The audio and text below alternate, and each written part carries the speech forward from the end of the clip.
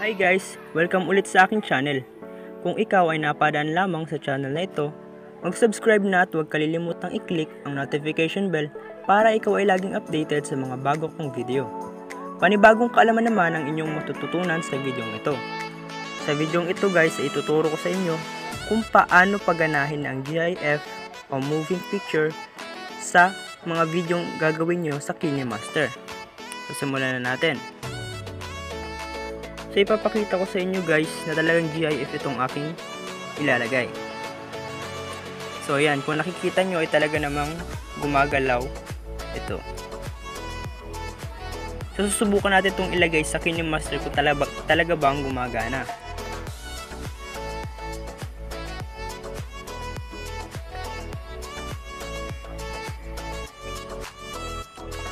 So kung mapapansin nyo guys, talagang hindi gumagana itong GIF kapag nilalagay na dito sa KineMaster.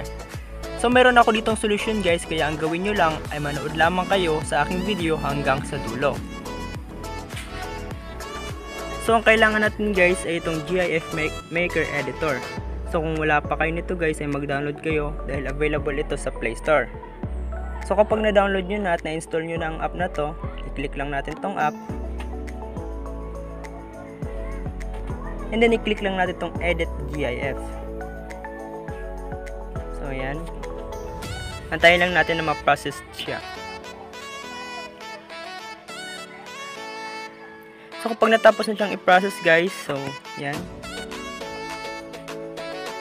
And then i-click lang natin itong check sa itaas. And then i-click lang natin itong video. Yan.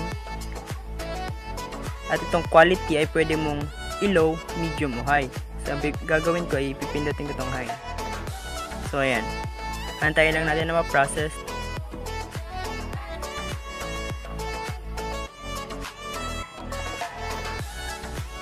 So ayan. So yun nga guys, balik ulit tayo dito sa KineMaster. Susubukan natin kung gumagana ba yung GIF na inedit natin kanina. So ayan. So yun nga guys, gumagana siya. Kung may mga iba pang GIF ang gusto nyong gamitin, ay pwede rin. And then gawin nyo lang guys yung steps na ginawa ko kanina. So kung ang video ito ay nakatulong, please like this video and subscribe to my channel. Huwag rin kalilimutang i-hit ang notification bell para ikaw ay laging updated sa mga bago kong video. Thank you for watching guys!